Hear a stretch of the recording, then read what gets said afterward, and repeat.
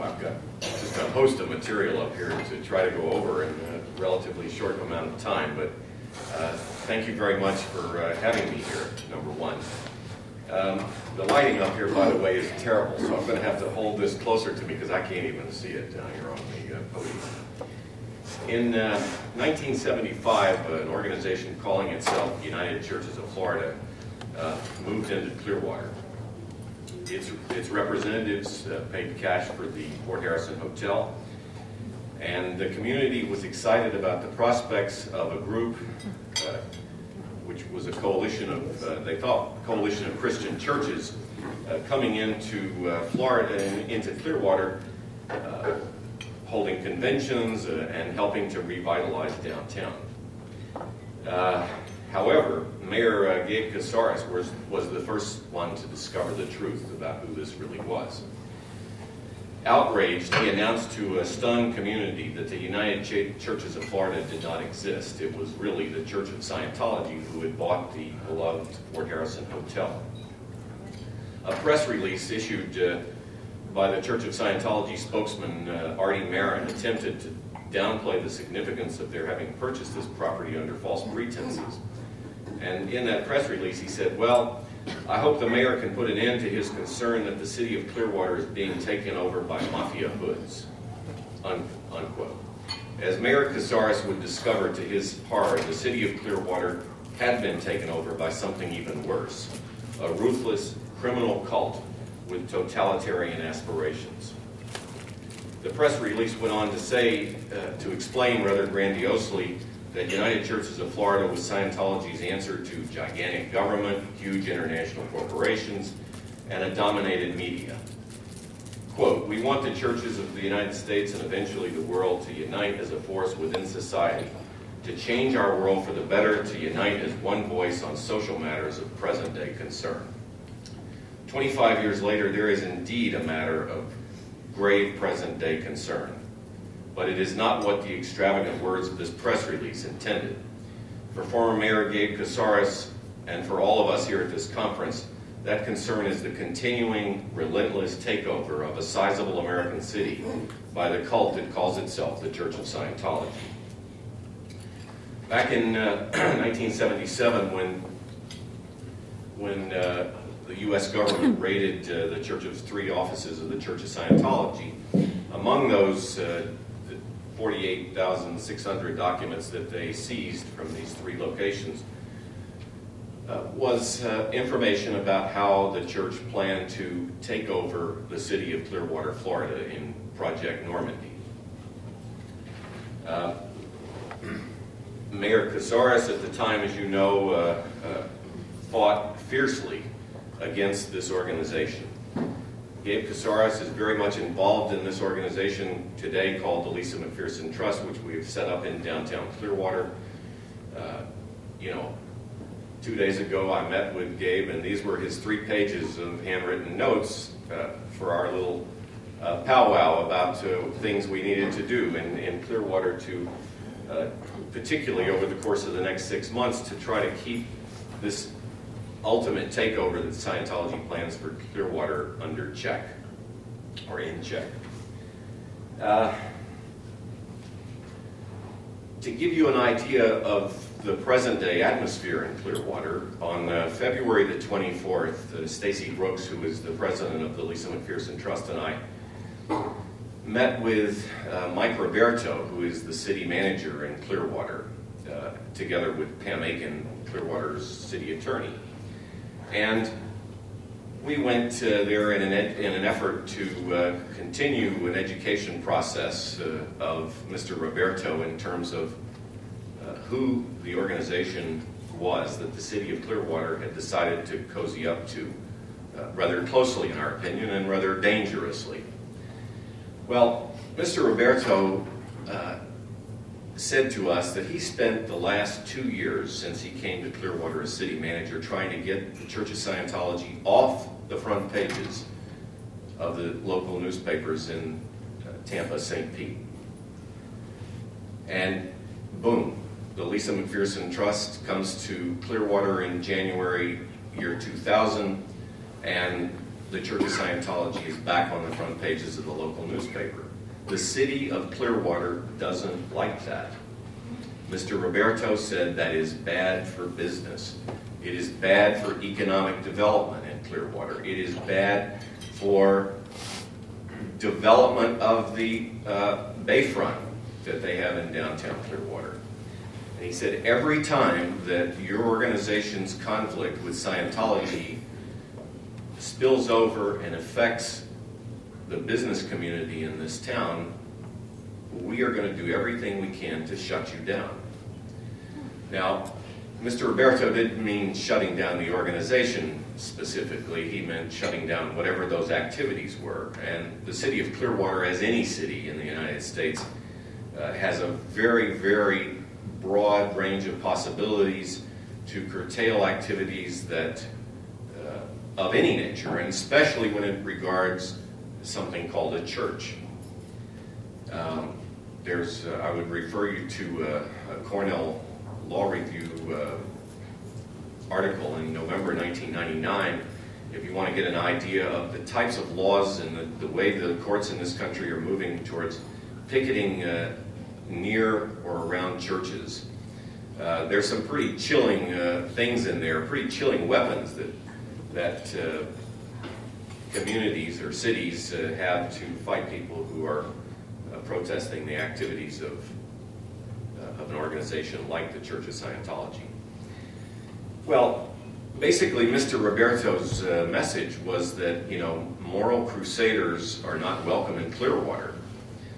He suggested that perhaps Los Angeles or Washington or Boston or even Dunedin would be a better place for us to be. In fact, he said, the city manager in Dunedin is a very close friend of mine. I could get you waterfront property there if you prefer, rather than your location next to the Church of Scientology's Clearwater Bank building. Well, Mr. Roberto went on to explain that the city of Clearwater had spent a lot of money over 20 years investigating the Church of Scientology, and they never even wrote them a parking ticket.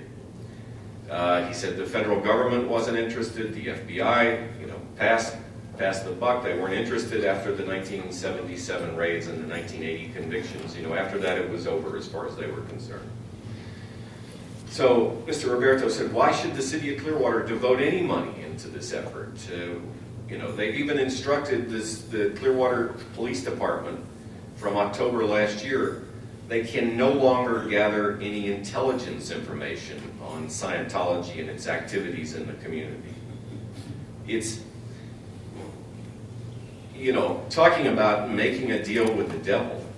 I mean, the new management in Clearwater has literally started to make a deal with the devil because it's good for business. If Scientology is not on the front pages of the paper, perhaps we can make the city of Clearwater grow. We can have developers come in and build high-rise condominiums all along the waterfront. And before it's over, it'll look like the coast of Spain, in the touristy part anyway. This was a fairly discouraging response that we got from Mr. Roberto and the city attorney. But we told him that, it really isn't the public sector's responsibility to fight organizations like this.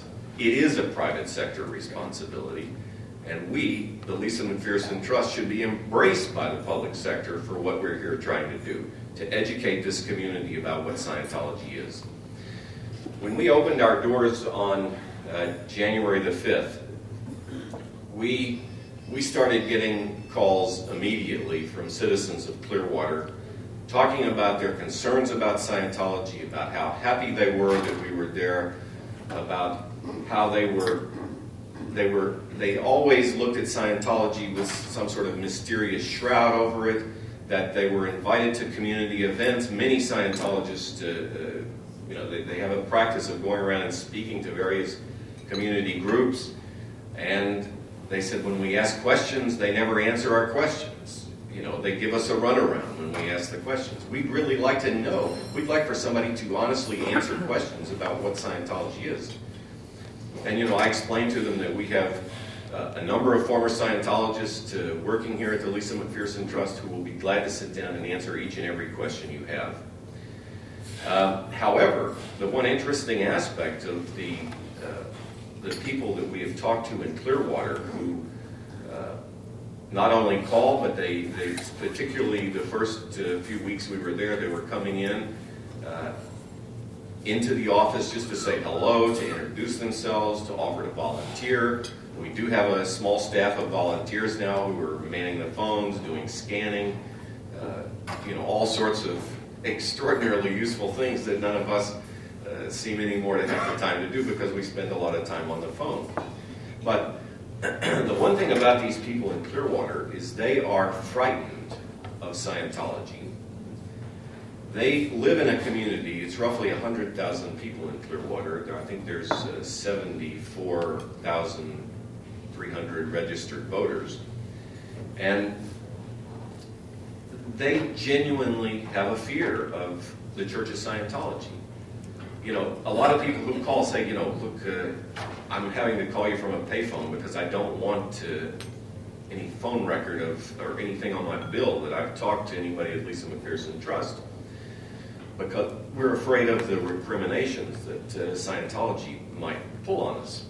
We've had people come in from the community who picketed with us down in Clearwater, who have volunteered to do work with us. And for example, one family, a husband, a wife, and a child, they came, they spent considerable time with us learning more about Scientology.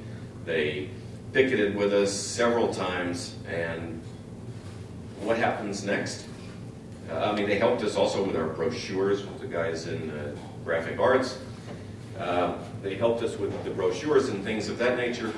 And then what happens next is a group of Scientologists come to their neighborhood and start going around asking questions about the husband and the wife.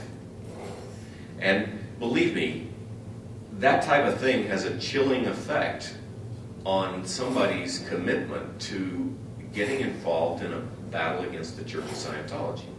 They do extract a heavy price from anybody who is willing to stand up and actively criticize them. And there are plenty of people in this room that you can ask who have experienced that, the wrath of the Church of Scientology. Now, just to, before I go into the next aspect here, I want to talk about Scientologists a little bit. At least 95% of Scientologists are totally wonderful, good, decent people. Maybe even 100%. But certainly the 95% that I run across on a regular basis are incredibly nice, decent people. It is a very, very small group of people within the Church of Scientology who are aspiring totalitarian leaders. They run this organization in a Nazi-like manner. They intimidate people into being controlled so incredibly significantly, it's beyond belief to me. But we have one of the most surprising things about what we've been doing at the Lisa McPherson Trust is we're talking to a lot of current Scientologists. We're not talking with many Sea Org people, because this is the paramilitary wing, the very, very highly conditioned group within the Church of Scientology who is very hard to get through to. But the public Scientologists have been out there on the internet for several years, and many of these people have come and talked to me and said, we would have never ever thought about speaking to Bob Minton, but we have followed your activities, we have followed the critics' activities and the conflict, really, between the Church of Scientology and the internet over the last 3 or 4 years. And it has given them enough strength and courage to actually come out and talk to one of the most evil people on the planet. And,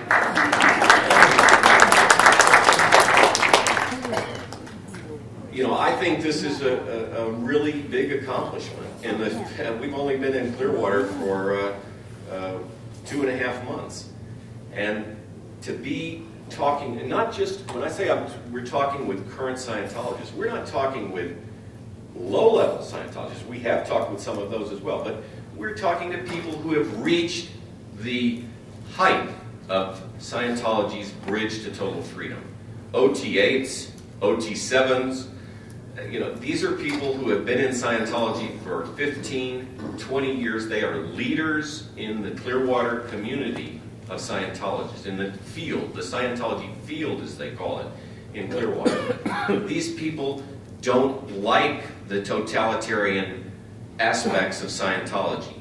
They are finding out that they don't have to put up with it. They are finding out that there is possibilities to get all of their money back. We are helping people get $700,000 back, $600,000 back, $300,000 back from the Church of Scientology.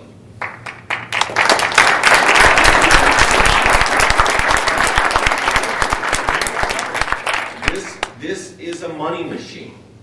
It is a money machine. They are stealing people's money. You know, we sit and we listen to stories from a lady whose husband died. She's an elderly lady. She had children in Scientology. She got involved to be closer to the children. The husband dies. He has a lot of money. The reg for Scientology comes to her house the night her husband dies and will not leave until he gets the $700,000 that he already knows the husband is giving the wife. And he got it. But this lady is getting it back. She was tired of being ripped off by Scientology.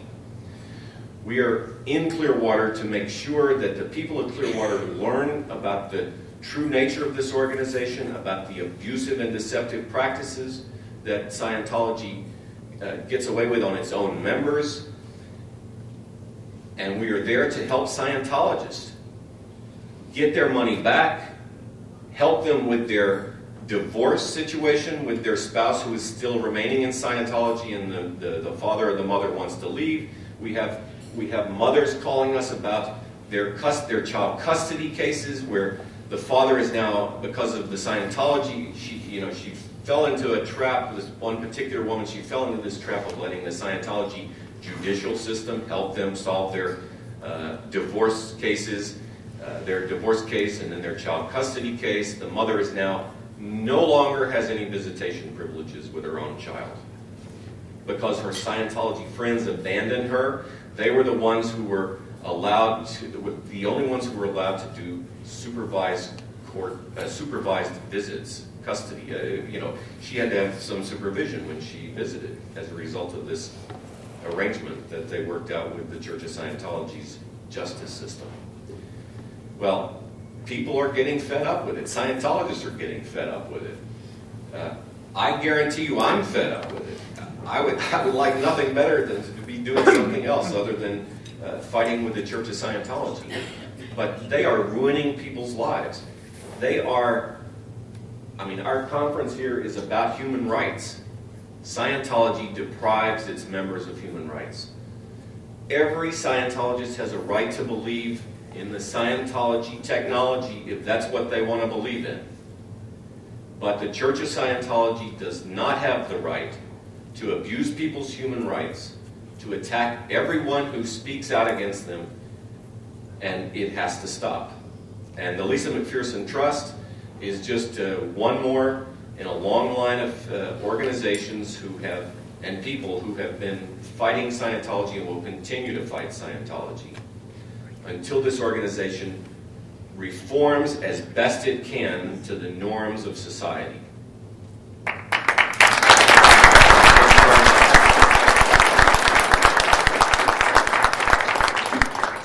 Steve and I would be happy to take any questions that anyone has. Well, Steve asked about Lisa McPherson. Anybody who would prefer to write their questions, that's fine, or you can stand up and ask them openly if you don't have any problems with that. Bob, we prefer to have the questions written. Oh, okay. If that's okay. Yeah, that's fine. Well, can I just go to that one? Sure. Pete wanted to ask. Our privilege. Yeah. Yes. As you know, there have been several interesting developments in the Lisa McPherson case. One of the interesting developments was a couple of months ago. The local Scientologist in Clearwater gave to us the form letter that they were asked to complete by Kendrick Moxon. He was the one coordinating this thing, who is one of their in-house attorneys who handles any situation where they need a shady attorney.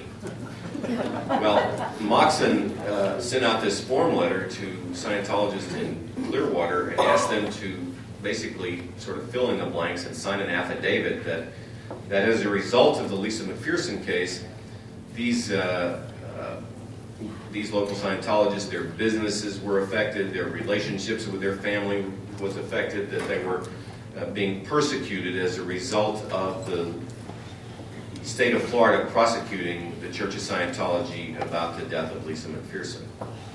Well, we got those early on.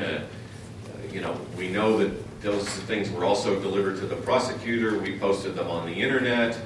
And sure enough, last week, I guess it was, 200 letters were delivered to the prosecutor from Scientologists who have been damaged severely as a result of the prosecution of the Lisa McPherson case. And this was all part of the church's attempt to have the state of Florida drop its charges against Scientology because of the religious persecution that was occurring.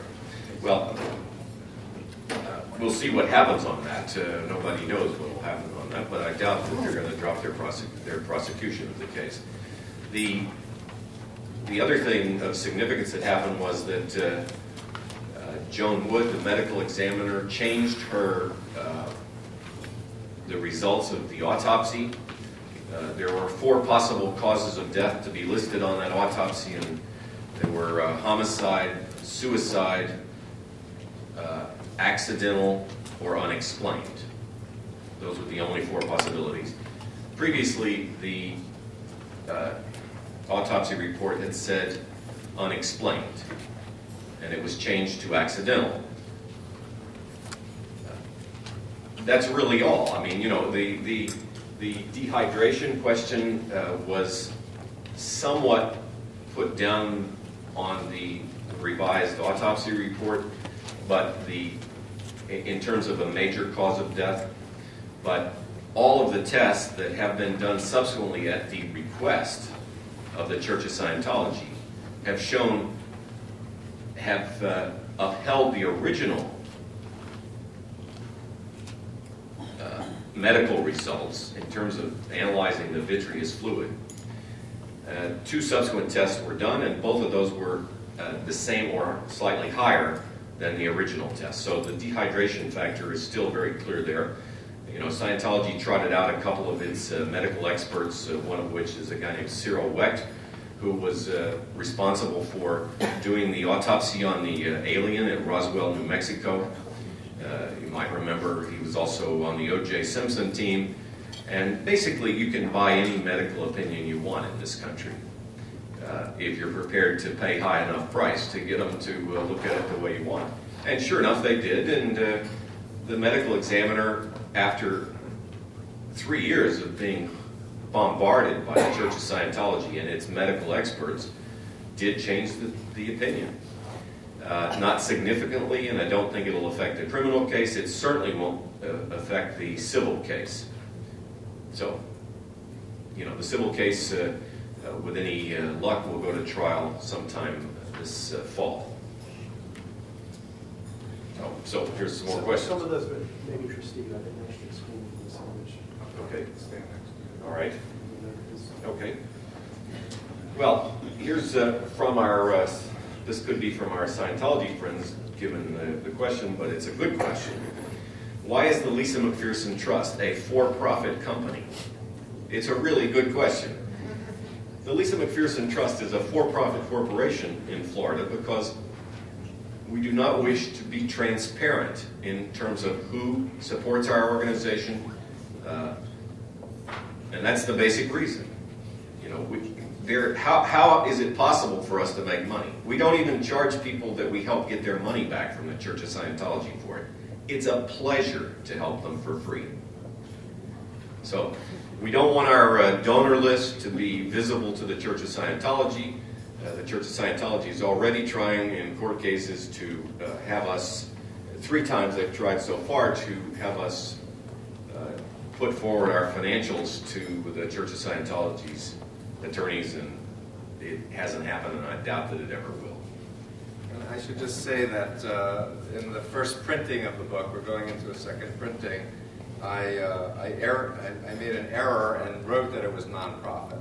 So in the next printing, it will be corrected, lest anybody accuse me of deceptively representing it, or representing the situation. It was just the time before you were incorporating, I thought he was going to be nonprofit. Yeah. Did you actually make a reference to it as being nonprofit? I did, in the footnotes. Oh, okay. I didn't realize that, and I actually did. Okay, I didn't realize that. That's why I'm correcting it publicly. Okay. Yeah. It's my fault, my error. Well, it's my fault, really, because our intentions were to make it a nonprofit corporation, but then when we got into all the intricacies of that and we saw what the filing requirements were, we decided that a for-profit would be a better way to keep intelligence away from the Church of Scientology. Right. There was also a typo in your email address, too. But Yeah. He's forgiven, okay? All is forgiven. It's Lisa McPherson Trust, or lisamcpherson.org if you want more information about this case. There's a lot more that Bob hasn't said. You presupposed everyone knew about the substance of her being held for 17 days. She repeatedly asked to be let out, wasn't let out, was given all kinds of treatment that they are saying were religious, when in fact they were medical. When she was brought to the hospital, they bypassed several hospitals. Yes. I mean, there's a lot of factual things here of great concern. Well, I would hope that most people here know something about this Lisa McPherson case, but one interesting aspect of this case that I've noticed recently is the prosecutors, in their most recent significant memorandum to the court, the Church of Scientology has said all along that this woman was on a religious, she was getting religious services. Well, in the depositions that all the Scientologists first gave, and then secondly changed after they were given immunity from prosecution and admitted lying under oath, it's now confirmed that Lisa McPherson was not under any sort of religious treatment of any kind.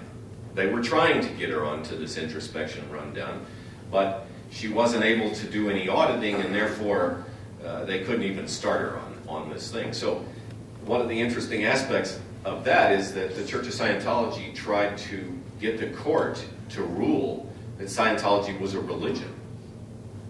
The court said, what does that have to do with anything? We don't want to, it's not our issue to decide whether you're a religion.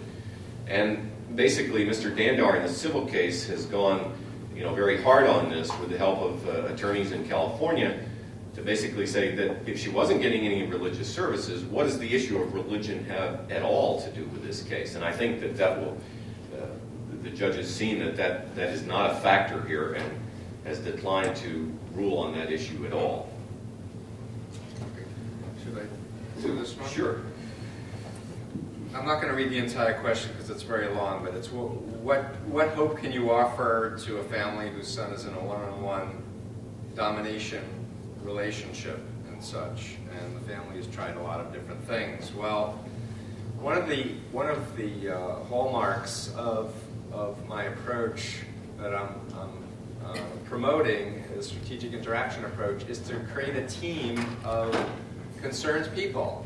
whether it's other siblings, cousins, former high school coaches, ministers, whoever cares about the person, and educate them and encourage them to create a relationship or start up a relationship again with the individual.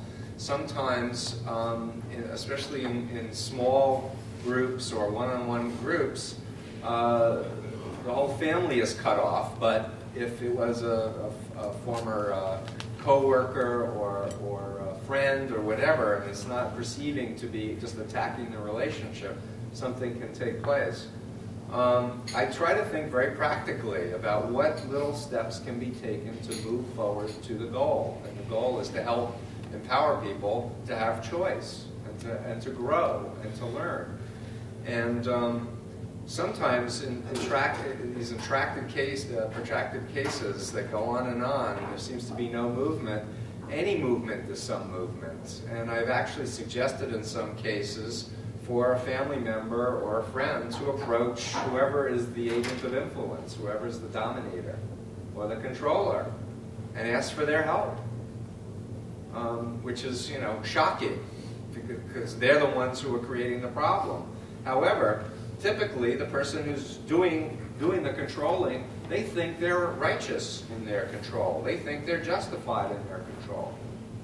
And so if an approach is made, and again, it has to be done strategically, but an approach is made to say, hey, I know you care about him or her, help us. Maybe the family is having counseling, please come to the family counseling. Let's create a dialogue. Yeah. Something that moves the case forward as opposed to just doing nothing and hoping. The other side of it is what this call for action, and you are an epitome of someone who never had a cult problem yourself, but you saw the destruction that was being done. But you saw the destruction, you said, I've got to do something about this, and I can do something about it, and therefore I will do something about it. Every cult member you ever meet is somebody's son or daughter. It's somebody's brother or sister, somewhere. And some family, somewhere else in the world, maybe it's a Japanese family whose loved one was shipped over to the U.S. 20 years ago, and they're now inviting you to come to a unification event. They're somebody's daughter, and you have a chance to talk to them, at least whatever moments you have, and make a connection and let them know that the outside world isn't evil and everyone isn't against them. And talk with them and ask them about them, what they want and what their hopes and their dreams are. And do something that can create a bridge. And I'm hoping also for those families who don't know where their kids are, and they haven't for years, with the internet we can post pictures and we can keep our eye out. Especially some of these cults where the names are changed and they disappear, the garbage eaters and such, the Jim Roberts group. We can try to create networks of people who are concerned and are willing to make an effort to reach out and help. So those are a few thoughts. Just we're remodeling our building down in Clearwater, and we're going to have an all-glass front. On both sides of the building, there's a central hallway, and both sides will be all glass. And one of the purposes of that is to allow, particularly on one side, for people to be able to see, and anybody who walks by that building, we'll have a real L. Ron Hubbard life exhibit. I don't know if anybody's ever seen an L. Ron Hubbard life exhibit in Los Angeles, but we'll tell the true story. We'll have original material from the Church of Scientology there. We are already building a substantial archive. If somebody wants to see a real document in L. Ron Hubbard's handwriting, we've got them. They can come look at them, they can find out what the truth is about this man that they so revere. On the other side, we'll have a whole multimedia room where we'll have every video, every real video that's been on the internet, every television show that's ever been produced anywhere in the world available for anybody to come in and see. We'll have books to lend out to people in the community. We already have a sizable library, and it's growing. And we were fortunate enough to acquire 2,000 copies of this book right off the bat for our library, and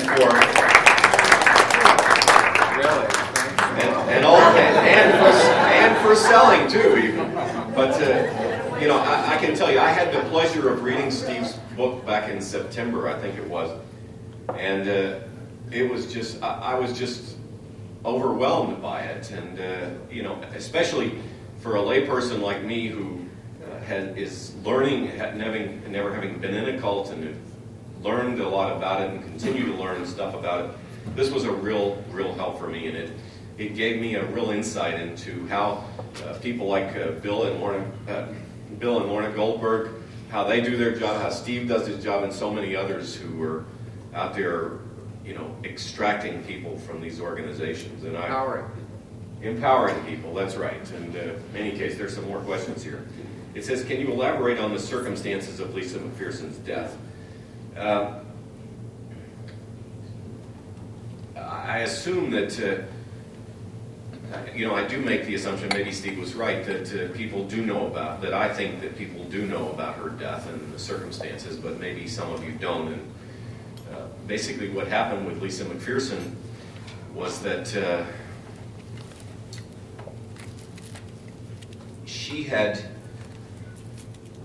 she went clear in Scientology. I believe it was in July of 1995. And this, of course, is sort of the one of the ultimate steps in Scientology. There's always another ultimate step, because each step costs money, and therefore you've got to keep the treadmill going. But this is a very important one within the organization.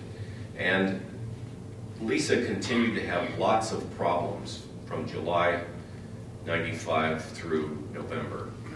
And the week before she was, on November 18th, she was actually taken into the Fort Harrison Hotel for a 17-day stay. But in the week before that, I'll tell you a little story that may give you some insight into how desperate this woman was, and how potentially, and how clearly she was to Scientology as a major public relations risk. Lisa went with three other people from the AMC Publishing Company, which is run by one of the most Nazi-like women I've ever seen, a woman named Bonetta Slaughter. And Bonetta owns this company, and she sent Lisa and these other three people down to a trade show in Orlando. And Lisa was having all kinds of emotional problems during the drive down there, during the stay. She couldn't sleep at night. She was saying weird things to people that she never knew. She was talking about, you know, that the world was coming to an end, that you know, you had to read Dianetics, the Modern Science of Mental Health, you know, just walking up to people that she'd never met in this trade show. One night she was so desperate, at 3 o'clock in the morning, she jumps on a friend of hers who she was staying in the room with of 20 years, a girl that she knew from Dallas from the time she was like 16 years old. And she jumps on top of her at 3 o'clock in the morning, and she's holding the girl's hands with her hands, holding her down on the bed. Please help me, you've got to help me get through this. I am not going to make it.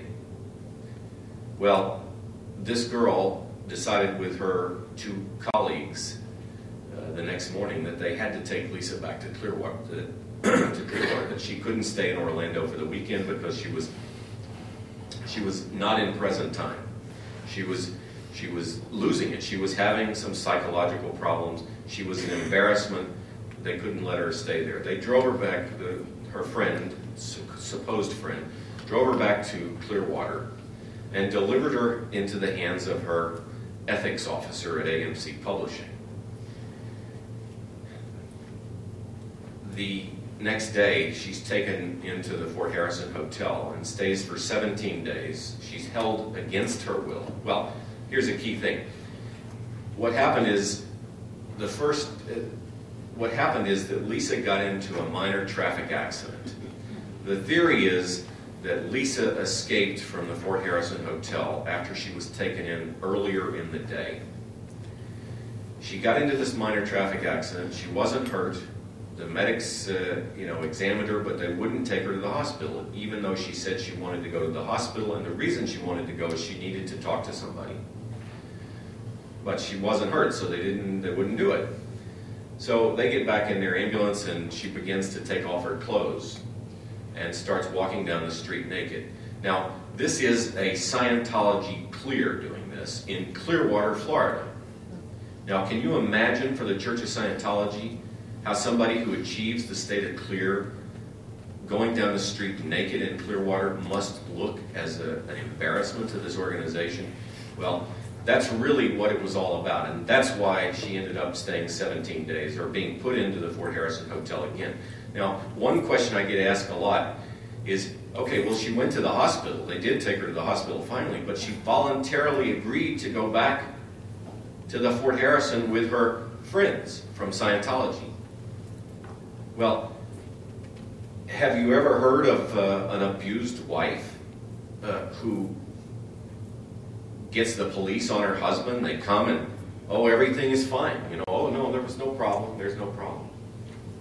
It's this type of total control that an abusive organization has over an individual that caused Lisa McPherson to voluntarily, without raising any objections whatsoever, to go back to the Fort Harrison Hotel, to be held against her will for 17 days, to be dehydrated, to have cockroach bites all over her body. I mean, the medical experts now call these places on her body cockroach feeding sites.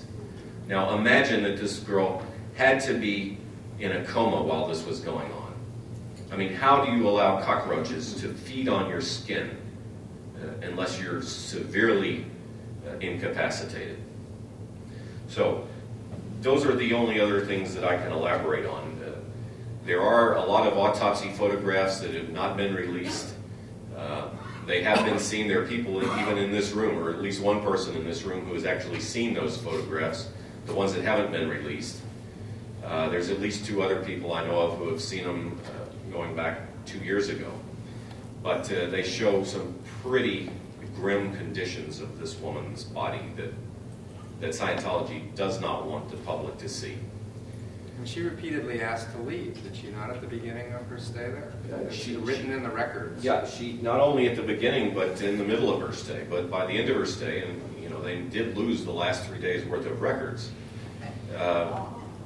They just, Scientology, meticulous document keeping, but they lose the last 3 days of records for her stay at the Fort Harrison Hotel. I mean, it's just ludicrous. It says, what kind of threats have Scientology made to members of the Lisa McPherson Trust? No direct threats. But they make it really clear that we're not welcome in their town. I think it was in the paper, one of the interesting quotes. One day I came to Clearwater and these 2 Scientology girls met me at the airport. What are you doing in our town? And I said, maybe this used to be your town, but we're here to help liberate it. So, Bob, you should tell them what happened to Mark, though. Well, yeah, now, there are some, yes, I'm sorry, Mark Bunker, who is the man behind that big camera there. Mark is, Mark really deserves some special recognition here, because Mark has been a leader on the internet in putting video material on the internet for all to see. www.zenutv.com is his site. That's XENUTV.com. Right. Mark has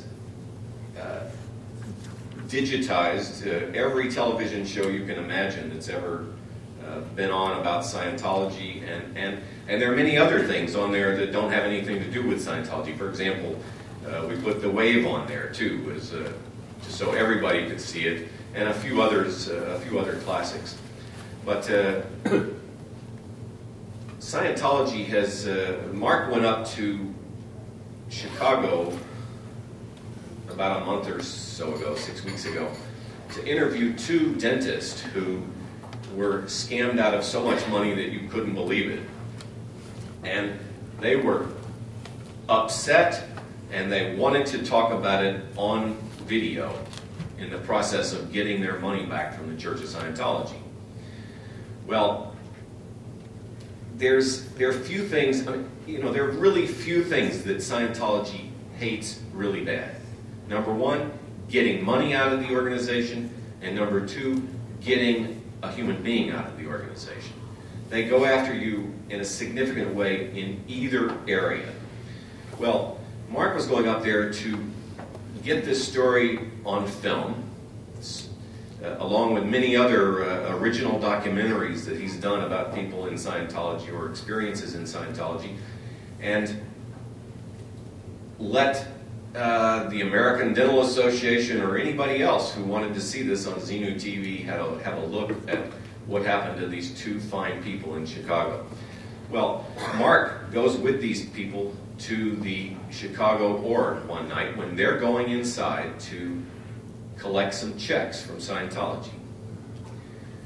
Mark's standing on a public sidewalk with the other two people, the two dentists, husband and wife, standing on the sidewalk in front of the Scientology property. Mark is actually back a little bit from the sidewalk. Well, as soon as he gets there and starts filming, these two, as it turns out, off-duty police officers from the Chicago Police Department, out of uniform, come running out of the Church of Scientology's building, grab Mark's arms. One grabs one arm, one grabs his other arm with a camera in it, and throws him to the ground.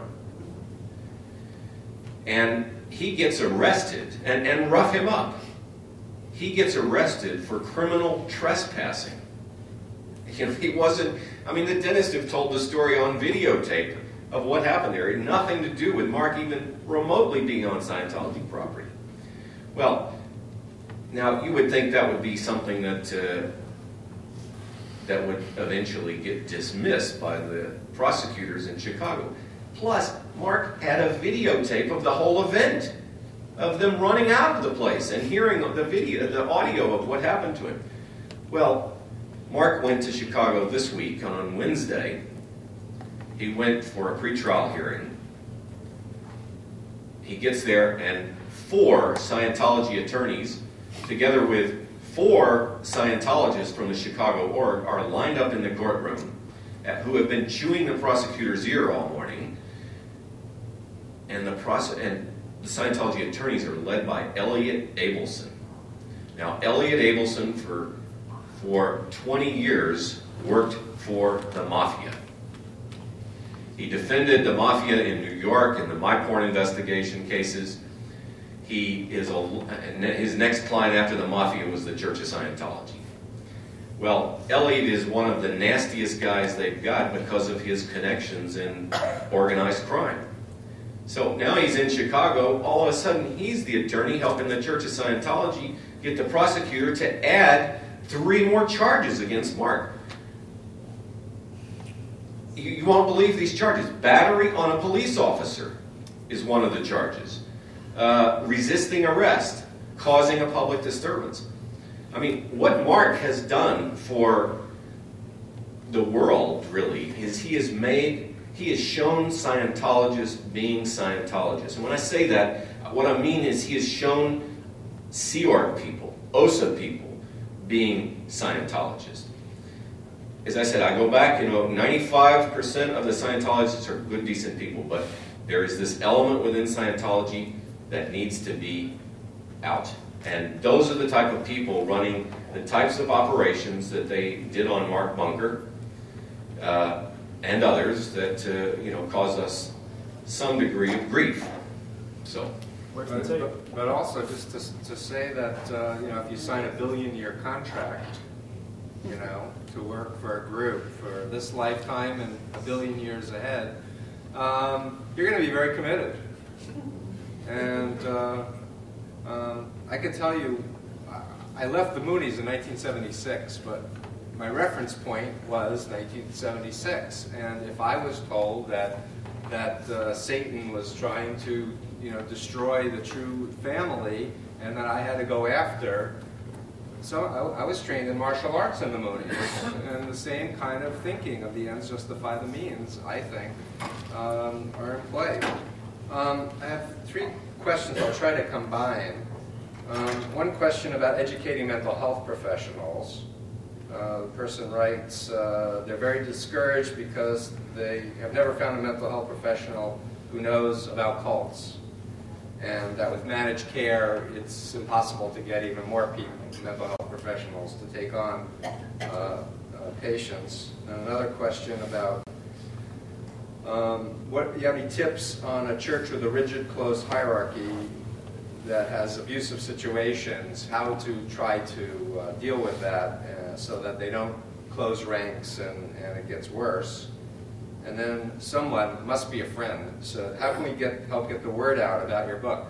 And I swear that I didn't ask this one, but I had these other 2, and I thought, how can I answer this question? And the truth of the matter is I wrote this book for several core audiences. One of them are family members and friends who have a loved one involved with a cult.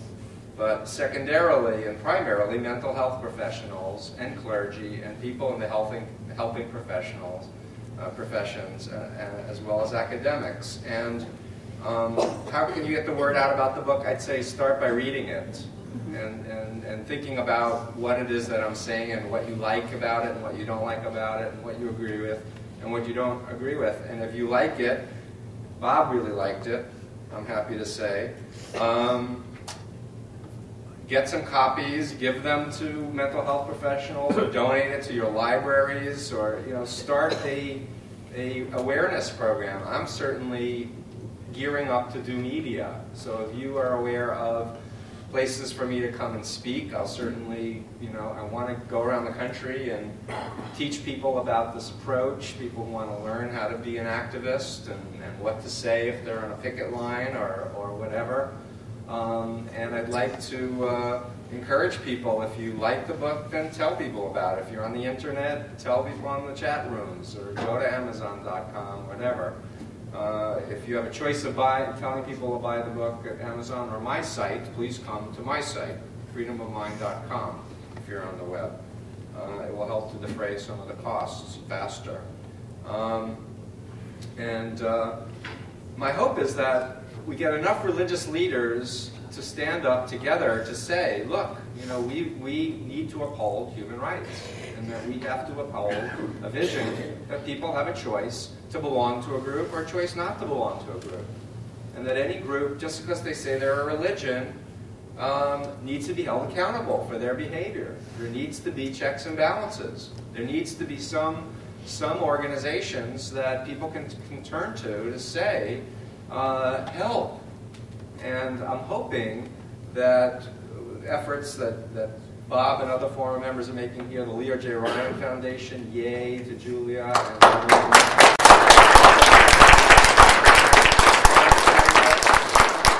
and let's work together to create awareness. And that's my response, because I think that we will be able to exert pressure on any group that wants to keep their tax-exempt status or wants to have good PR. They're going to have to reform if they hope to gain new members. Otherwise, it'll be like Scientology, losing members. Losing members. There's one final question here that I'd like to answer. It says, what help would you like from us? What can we do to help your organization increase awareness in Scientology? Well, the first thing that I would like to say, and this is specifically aimed at the Leo J. Ryan Educational Foundation, is putting on an event like this is a really, really important thing. It is, from my own experience, and maybe some share that, it is sometimes lonely fighting these types of organizations. You become isolated. In fact, in Scientology, one of their policies is to isolate you as an individual from all possible areas of support, emotional support, human support. And all of us here are kind of in the same type of, quote, business of helping people. And I think what we can do to help each other best, and I am very bad at this, but you know, this gives me the opportunity to challenge myself to reform, is that we need to be more in communication with each other. And you know, I know that I take, especially last year when I came here to this conference, you know, all of us who are now with the Lisa McPherson Trust were part of FACNet then. And, you know, we were in the middle of a long battle with Scientology. We were being bashed on the internet at the time. We were involved, or I particularly was involved in a situation in terms of uncovering this Scientology spy that was made the situation very uncomfortable for me personally. But meeting or coming here with this group of people really made an incredible difference in my personal perception of how this community of people who are concerned about other human beings works. And it really recharged me last year, as I'm sure it will this year. And you know, I thank everybody here for doing that for each other all the time. And I think we just need to be in closer contact as the year goes on. Thank you.